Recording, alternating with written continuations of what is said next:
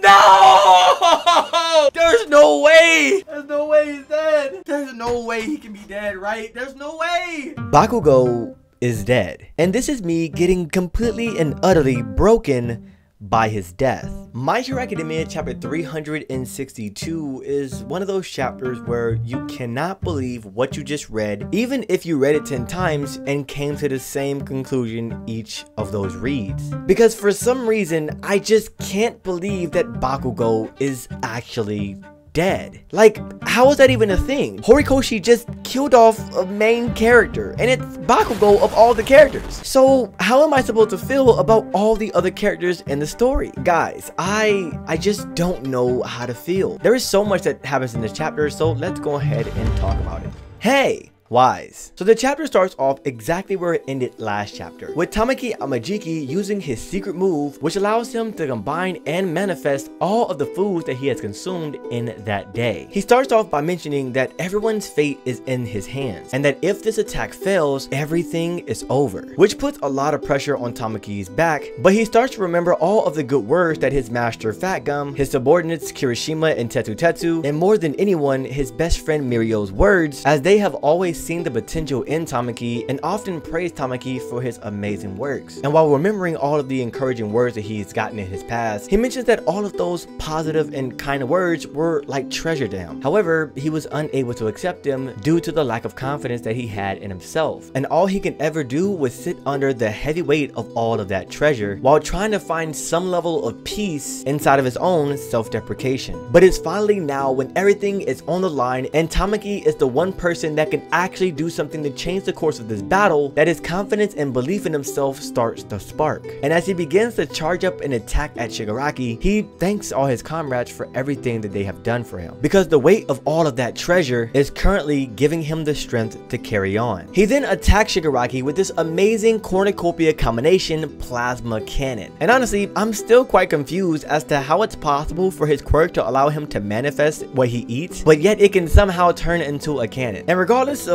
what you may say, Tamaki having such ace up his sleeves shows that he will definitely be a formidable hero in the future of the story. But that's only if he gets to see the future of the story. As Shigaraki is being attacked by this plasma cannon, his body starts to evolve and mutate even further while he's looking at Tamaki with a deadly stare, telling him that he needs some understanding. But before he can say anything else, a permeated Mirio goes completely through the blast and punches Shigaraki in the face. This was a 1 million IQ play, and honestly, there is no piece of my imagination that would have ever created a scenario in which Mirio would quite literally permeate through the blast that Tamaki is attacking with to catch Shigaraki off guard and do even more damage. But the most interesting thing that you might have missed is that Nejire's energy is also around Mirio's arm. This is ridiculously amazing, because what this tells me is that the teamwork for the UA Big 3 is something that should not be underestimated. They work together so well that they were able to devise this plan within a split second and create an attack that was so large in volume that you can see it from kilometers away. However, there is an unfortunate side to this situation, because even though Tamaki, Nejire, and Mirio has great chemistry and they work together flawlessly, none of those attacks were actually strong enough to do anything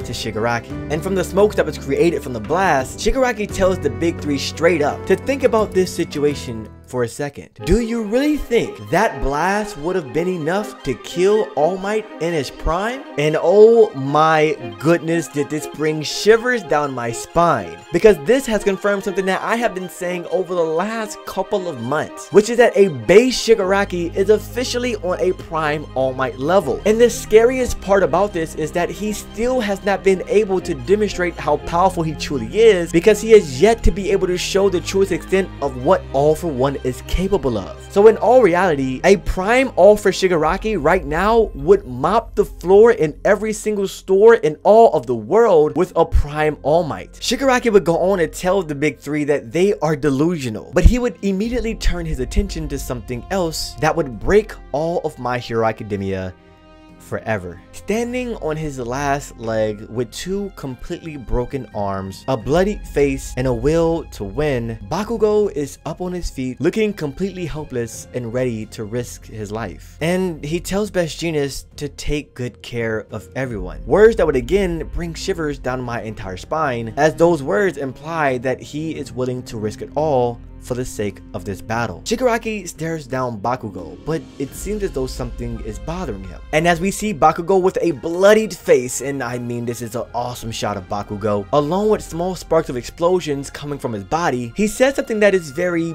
peculiar. We still have a battle to win.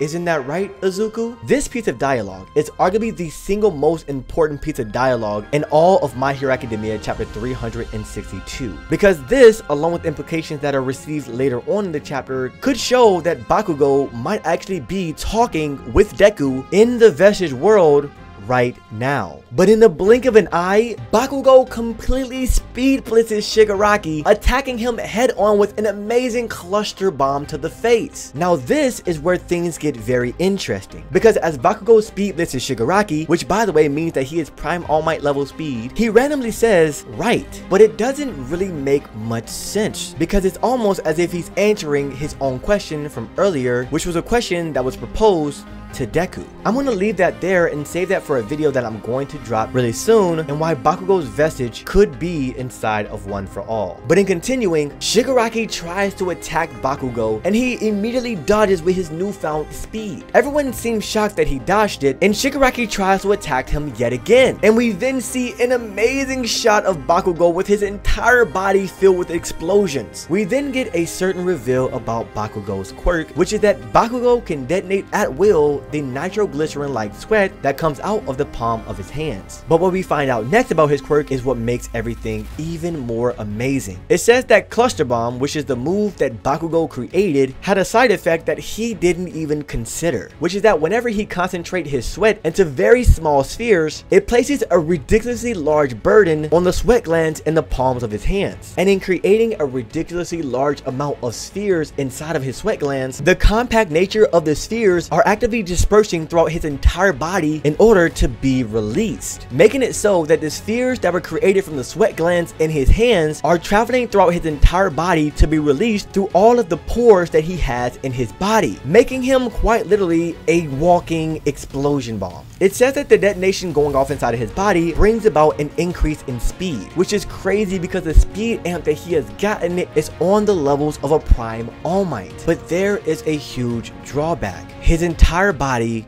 is throbbing, and that is an important thing that Bakugo has observed when using this new power, because he immediately connected this to Deku. Fighting even though your body feels like it's going to fall apart, and consistently improving by doing so. This is the path you've been walking all this time, isn't it? Tell me, Izuku, will I reach you someday? Now, contrary to everyone's belief, I don't believe that this is Bakugo saying that even with this power, Deku is still far ahead of him. I interpreted that Bakugo just realizes that this is the type of power that One for All is. And now that Bakugo has essentially unlocked what would be called his full cow version of explosion, he understands that the throbbing that he is currently going through is exactly what Deku has been going through his entire time using One for All full cow. Now with all of this epicness that is currently going on, this is where everything turns for the worse, as something is going completely wrong with All for Shigaraki. And while looking at Bakugo, he has this vague vision of what seems to be the second user of One for All, which is even more crazy because it took looking at Bakugo to get this vision of the second user. This obviously brings a question on if Bakugo and the second One for All user are connected, and it's looking like that might be the case. But All for Shigaraki questions himself as to why he's angry and why he's losing control against some run-of-the-mill heroes who doesn't even possess One for All, and decrees and declares that he will kill Bakugo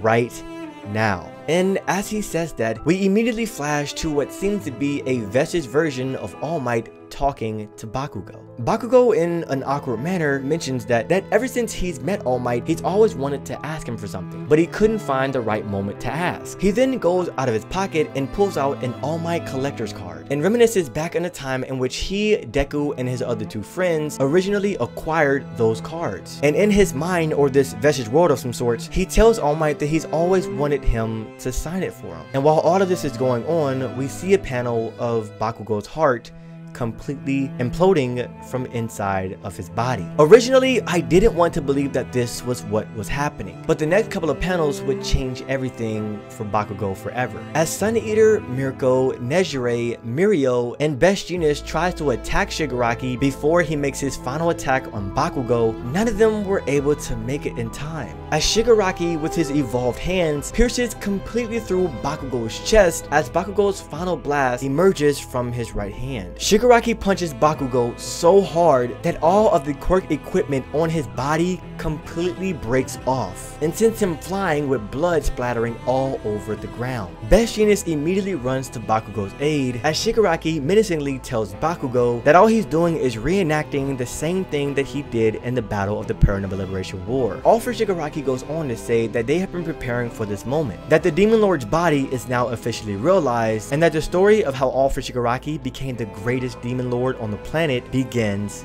now. And as we quickly get a glimpse of Bakugo's parents and all the heroes in the battle looking shocked, Best Jeanist screams out his heart, and Bakugo is officially revealed to be dead. This chapter broke me. Let me know your thoughts on this chapter in the comment section below, and make sure to subscribe if you are new. I mean, there's no way. Tell me I'm not looking at this, man.